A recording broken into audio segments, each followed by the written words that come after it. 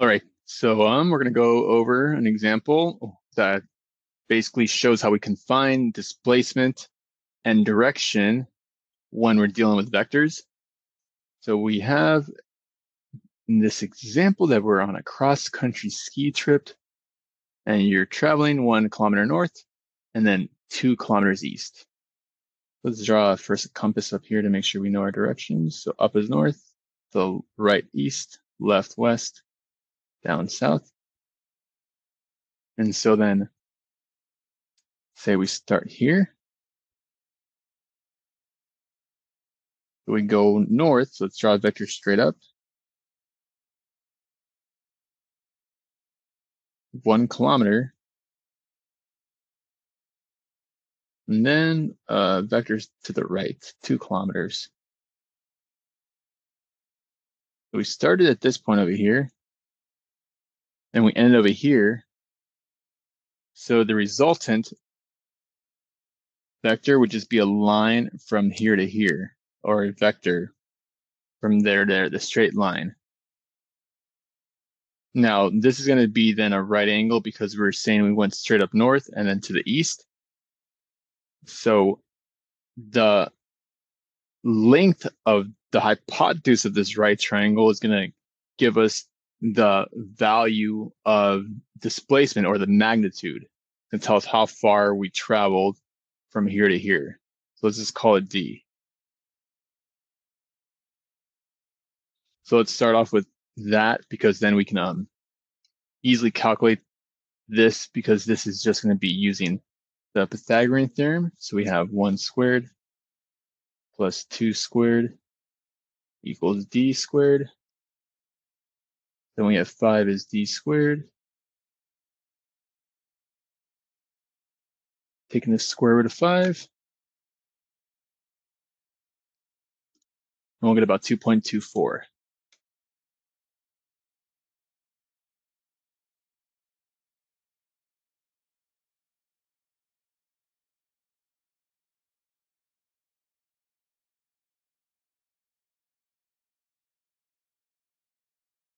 So we know that then we're 2.24 kilometers from our starting point. Now we have to look at the direction. So the direction is we want to basically know the angle. We started here. Let's put start point. We ended here. But remember, let's think of this as an axis. Extending this is like an origin. We want to know like either like what angle we traveled in this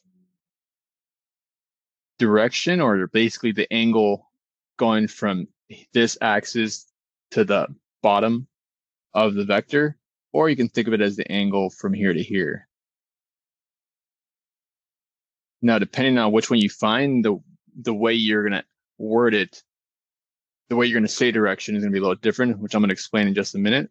But let's just first go over how do we find this. So then let's first look at this one up here, this angle over here. Let's call that one theta. What's the value of theta? Now let's remember our trigonometry. So this is our angle, then this leg is going to be the opposite side, and this side is going to be the adjacent.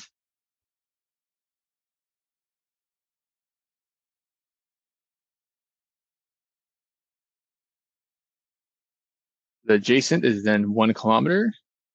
The opposite leg is 2 kilometers. So remember that the tangent function, let's go over here. The tangent of an angle is equal to the opposite over the adjacent leg.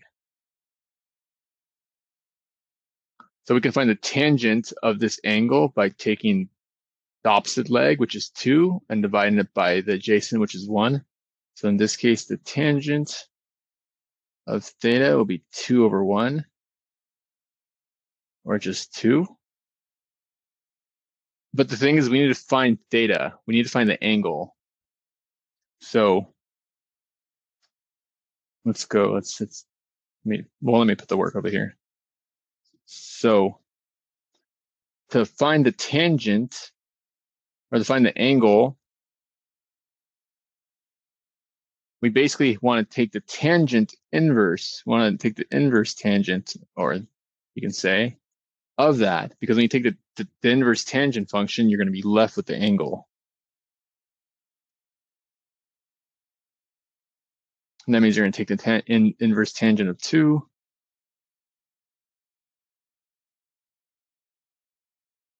So using our calculator, we can go tangent inverse of 2. We get 63.43. Make sure your mode is in degrees, which in this case it is. So we're good. So the angle then is about 63.4 degrees.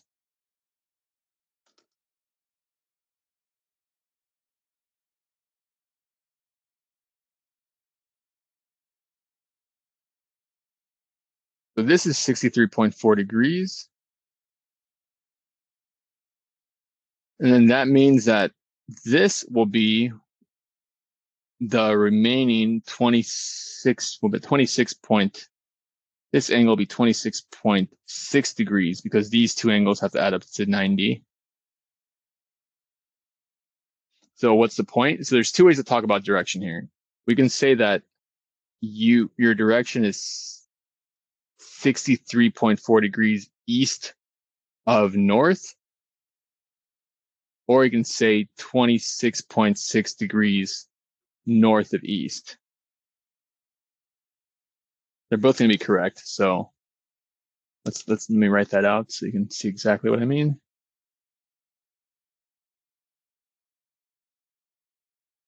Direction 63.4 degrees east of north.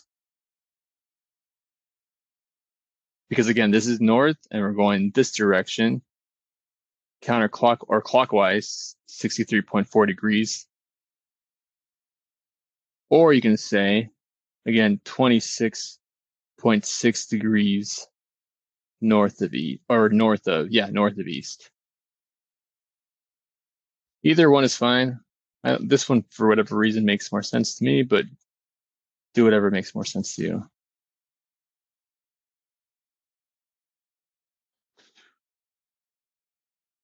All right, so then, and the magnitude is just, like, remember the magnitude is just 2.24 kilometers. All right, so there you go. So I hope that helps.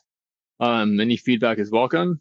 This is actually my first physics video, so I'm welcome. I'm always open to, to any tips that can help. All right, so then I'll see you guys in the next video.